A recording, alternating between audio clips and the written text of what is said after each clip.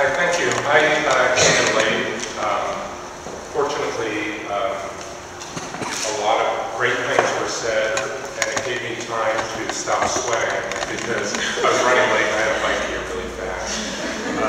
I'm Michael Dembrow. I'm a state representative. I represent House District 45, which is in northeast Portland, out to Park Rose.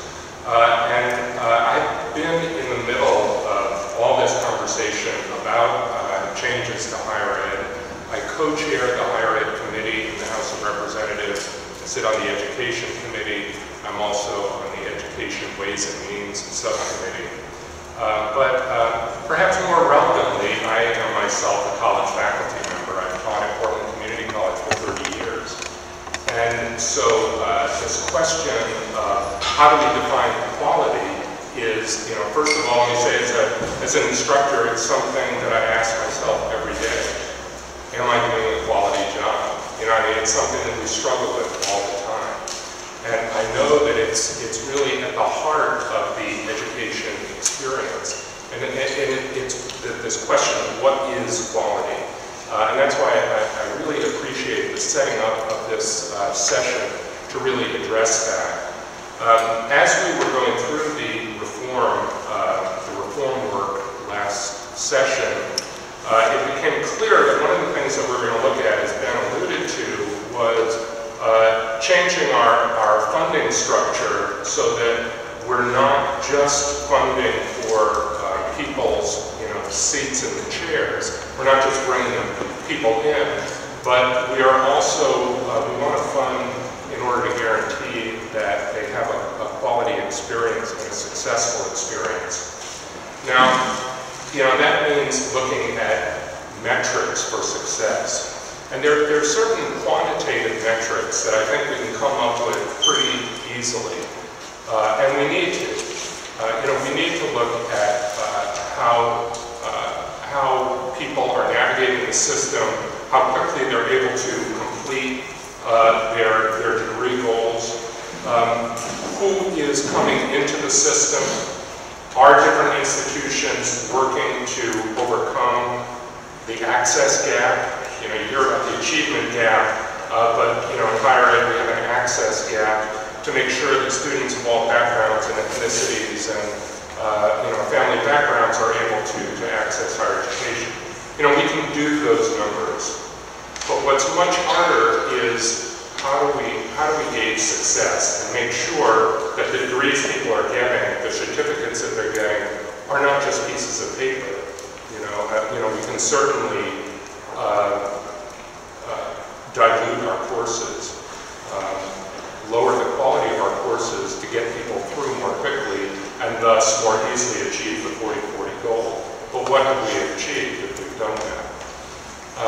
And so, another thing that we did was pass a bill called the Student and Institutional Success Act, House Bill 3418, whose charge is specifically to look at what constitutes success in higher education in our colleges and our universities, not just in a quantitative manner, but in a qualitative manner.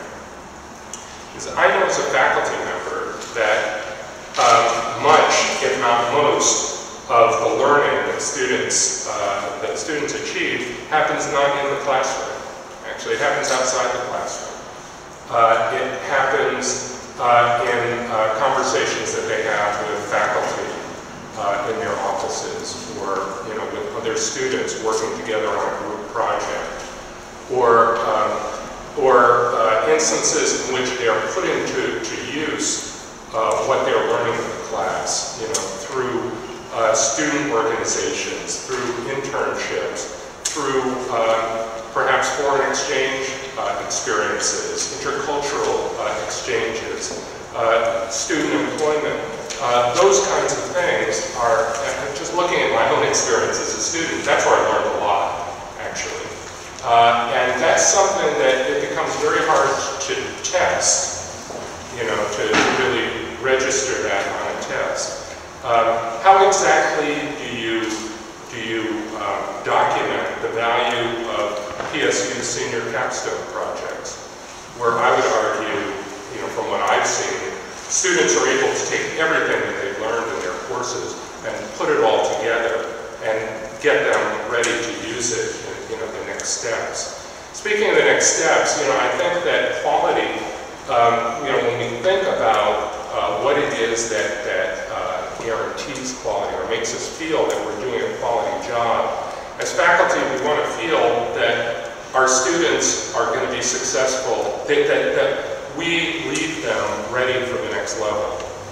Whether the next level is the next course in sequence, or it's, if they're at a community college that they're transferring, they're going to be successful there. If they're going to graduate school, or if they're going into a health profession, they're going to do well on their board exams.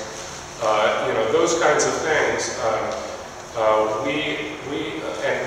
That they're going to be successful in their jobs as they go on. Those are all really important indicators of success, but they're harder to measure, I will say. The other challenge that we have, as the question was posed, was thinking particularly about the non-traditional students who are, if we're going to get to 40-40-20, it's going to mean bringing even more non-traditional students into the system. And the role of a school like PSU is really going to be critical. But those non-traditional students, it's hard for them to have those experiences outside the classroom, frankly. My experience as a community college teacher, I know that students, the non-traditional students, those who are also juggling family responsibilities, work responsibilities, etc., it's hard for them to do those, to join the student government or student organizations, or do the on-campus, spend a lot of time attending the lectures, etc. So that becomes a real question. Not only how do we measure that kind of quality, but how do we induce students to carve out time in their extraordinarily busy lives to be able to do this kind of work. And at the same time, and I'll conclude with this, I know we'll come back to more details. I was really struck when Ben was talking about his experience as an undergrad. What we want most of all to leave students with is a passion for learning, right? If we don't do that, we really haven't accomplished what we need to, because learning, we all know, is a lifelong kind of thing. And we definitely don't want to just be training students for a particular occupation or particular job, which isn't to say that we don't want to do that, but we don't just want to do that. We want that first job to be a step in a path, to a career, and that's going to involve subsequent learning.